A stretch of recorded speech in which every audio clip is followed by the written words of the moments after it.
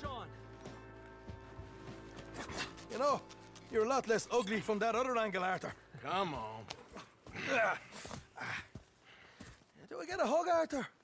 A warm embrace for a lost brother now found. You know, nothing means more to me than this gang, the bond we share. It's the most real thing to me.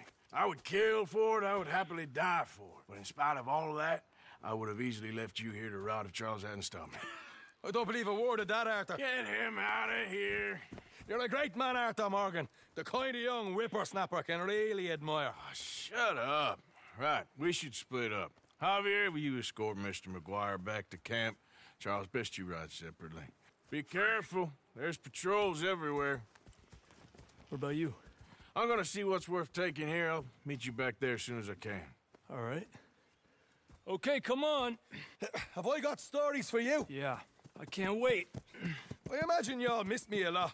But fear not, the joy's back in your lives now.